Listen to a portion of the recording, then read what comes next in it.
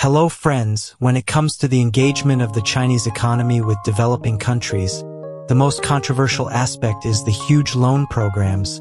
China has pumped hundreds of billions of dollars in loans to developing countries. Poor countries in the past 15 years. Critics have denounced Beijing's overseas lending as a sinister debt trap that gradually turns borrowing countries into economic vassals. However, today the other side of this story has gradually been revealed. China itself is falling into the trap that it has dug for others. Let's find out through the analysis of Professor Missen P., an American specializing in researching issues about China. So why is China falling into the trap of its own creation? Let's say another thing. Why is China being beaten with a stick? Starting with the wars between Russia and Ukraine, as well as high inflation, rising interest rates, and a looming recession in the US and Europe, many poor countries are struggling with a terrible economic crisis. The most since the global financial system nearly collapsed in 2008. Although there is no official data on the loans Beijing gives to developing countries, China is now the official creditor.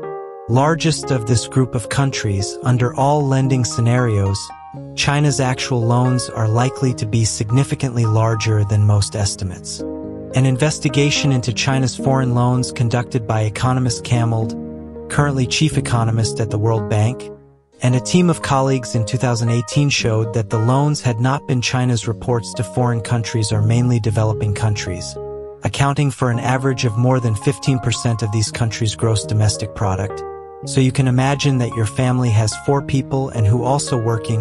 The average income of one person is $5,000, so the whole family will have an income of $20,000 a year, and interestingly, your family owes China $6,000. And the interesting thing is that the whole country, every family is like that. That is the situation of the poor countries mentioned above.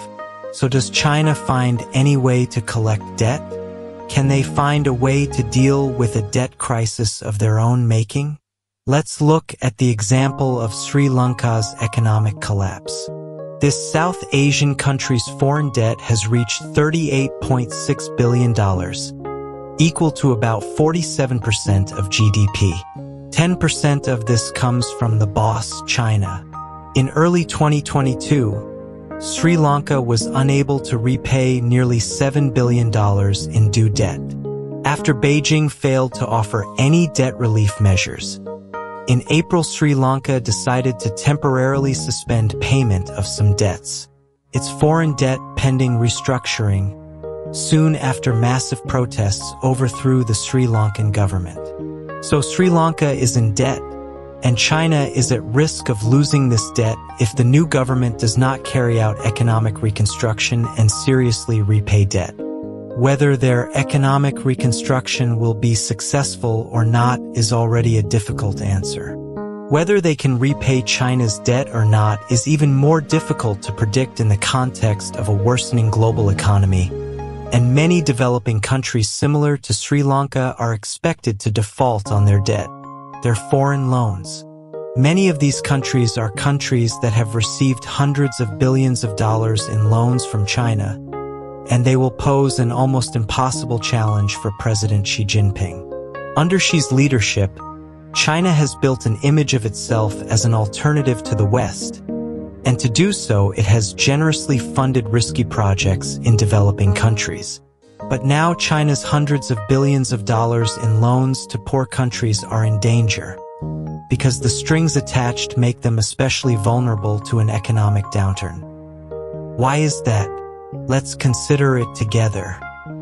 First, while 55% of the loans and grants from Western governments and international financial institutions go to social programs such as health, education, or human assistance, leadership, about 70% of China's loans are for infrastructure, which now in the economic downturn has completed infrastructure projects such as roads, ports, and other infrastructure projects.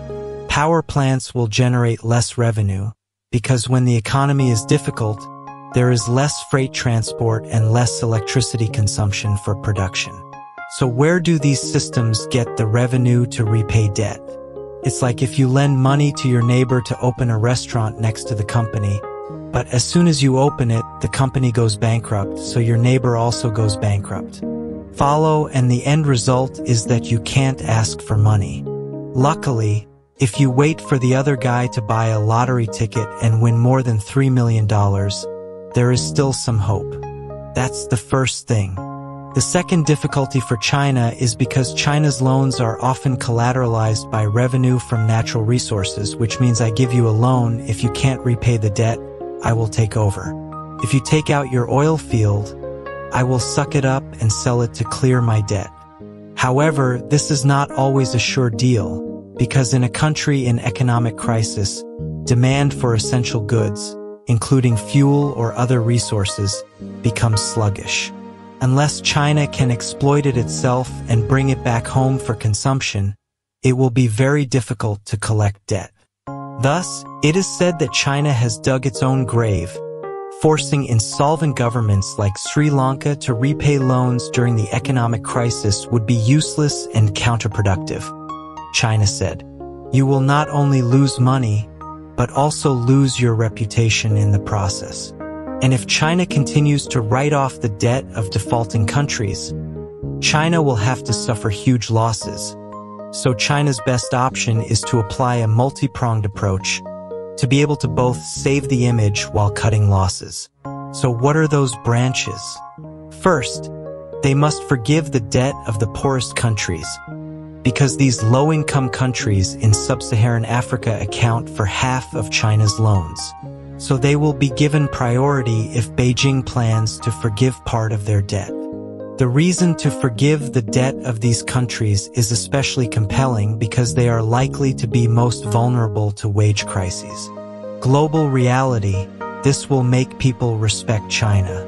Because no matter what they do for money, if they forgive debt for people in extreme poverty, they are still praised. On the contrary, China's reputation will be so damaged that even jumping into the Yellow River cannot be washed away. If we continue to force countries that already have no bread to eat, they still have to pay their debts. As for the second branch of debt restructuring, China should cut interest rates, temporarily suspend debt repayments, and extend loan maturity to prevent the risk of continuous defaults in the short term. Understand specifically that if you have difficulties now, I will force you to repay the debt. I will reduce the interest rate. I will wait for you to recover economically and then pay me in installments. Well, it's a little overdue, but I can still understand because I'm good. The third branch is to coordinate with other creditors around the world. As the world's largest official lender, China holds great influence if it can use the debt relief program to encourage debt relief. If other lenders do the same, China could lead an international effort to help developing countries weather the global economic storm. As a result, this could be a historic opportunity for China to demonstrate its international leadership and, if it is skillful, once again turn a disaster into a blessing, both a disaster for others and a blessing for others. Thus, lending too much and targeting infrastructure development for foreign countries has caused China to face huge debts. When the global economy goes down due to war and COVID, will China recover? Let's discuss, guys. Thank you for watching the video. Hello and see you again.